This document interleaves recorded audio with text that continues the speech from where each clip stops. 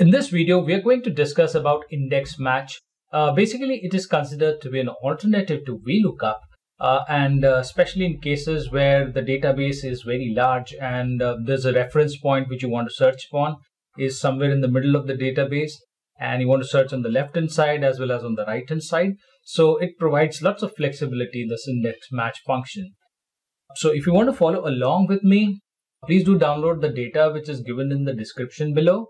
And let's get started.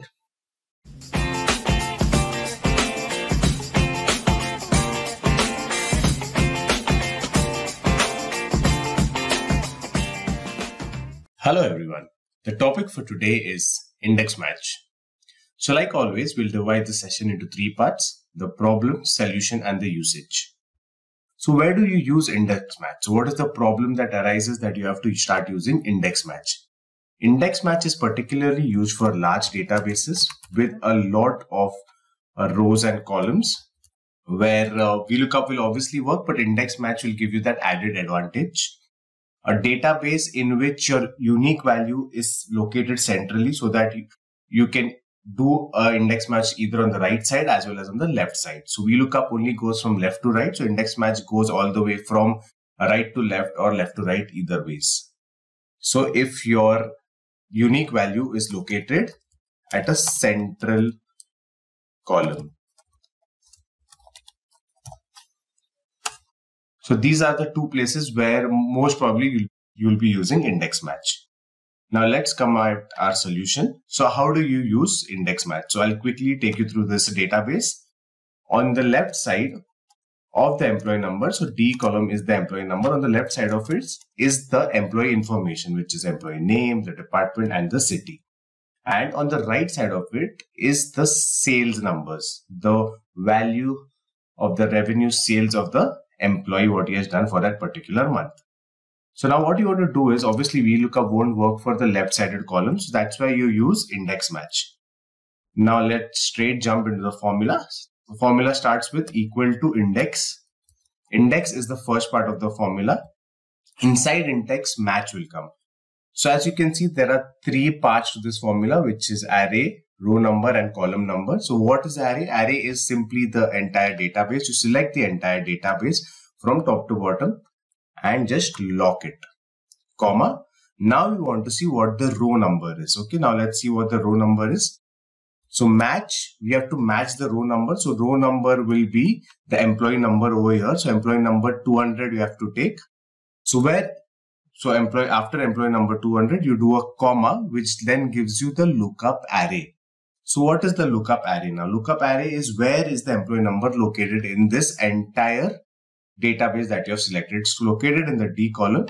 So you select the entire D column from start to bottom till the employee number is there, comma, 0, close bracket. Now you want to find the column number. So where is the column number? So I want to use employee name. So again, do a match. Match what? I have the header employee number, comma. So lookup array, where is the column? It's located in this first row. So I'll just select the entire first row. Again, lock it, comma, 0. Why 0? As you can see, 1 is less than, 0 is exact match, and again 1 is greater than, that's why 0. 0 we have put it on the row match as well. Double close the bracket and enter. Now you get the employee name. So the employee name for number 200 is, quickly check manually if the answer that we got is correct. It is VanNet, that's right. So now let's look at a factor where we are adding to the left side of the row. Okay, so employee name was one left. Now we are looking at department, which is the second left. Again, I'll take you through the formula because it is a bit complicated. I'll again show you the formula with the internal aspects. So index, open bracket. So what is the array? Obviously, the entire part is this entire database is the array. Lock it, comma. So what is the row number now? Row number comes under match.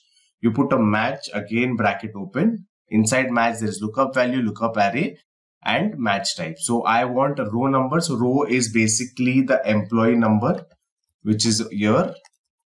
employee number 200 we want the department to lock it, comma, where is the employee number, which is the lookup array. Inside the array, what you are finding, the employee number. Select the entire employee number from top to bottom, comma, 0, 0 because we want the exact match. Now for column number, what do we want? We want department. I select department.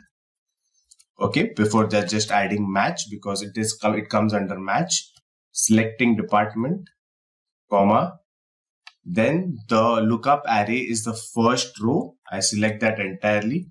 Lock it, comma, 0, 0 because we need exact match. Enter, and that is the whole sales department. So these were standard static uses of index match. Now finally, I'll show you one more use, which is basically not static. It is basically a variable aspect where if you change a particular thing, automatically the number changes.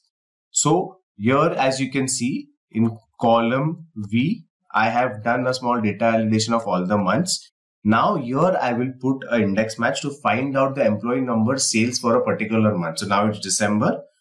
Again, index match. Again, I'll show it to you because it is a bit complicated. So array, remember array is nothing but the entire database you want to put the index match formula to, comma. What is row number? Row number is the employee code. So before that, just put match.